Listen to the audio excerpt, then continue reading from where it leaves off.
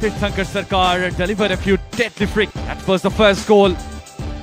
A dream ball for Chitin MS. Wonderful finishing from him. Give a 1-0 lead to Bengal, or rather Kerala. Great chance that was from Abdal VK. Bengal started to create some pressure in the second half. Some cards as well. Saurav Dasgupta on that occasion. There goes another chance. Lucky enough that the ball went just over the bar. Second half started. A few to and fro chances for Kerala as well. That was a disappointing cross from Jitin Murmu. There goes another chance for Jitin Murmu, but he missed it. But this time, a fox in the box. Look at that. Wonderful first touch, a brilliant finish to make it 1-1 for Bengal.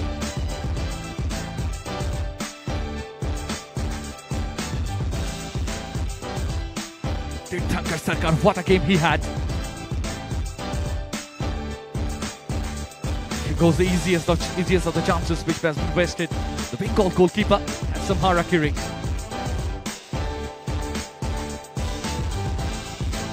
Got some great opportunities as well, Kerala. Bengal came ever so close but couldn't find the target. Free kick, well dealt with by the defender and the goalkeeper. There goes the header, which gave them a feeling that they are the champions.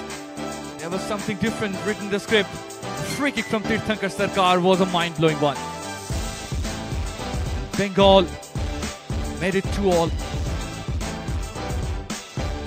Then the tiebreaker.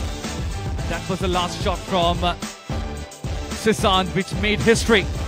And as a result, as you can see, the champions of India, the new champions of India, is Team Kerala. That's all from here. We hope that you have enjoyed a thoroughly entertaining affair. Goodbye.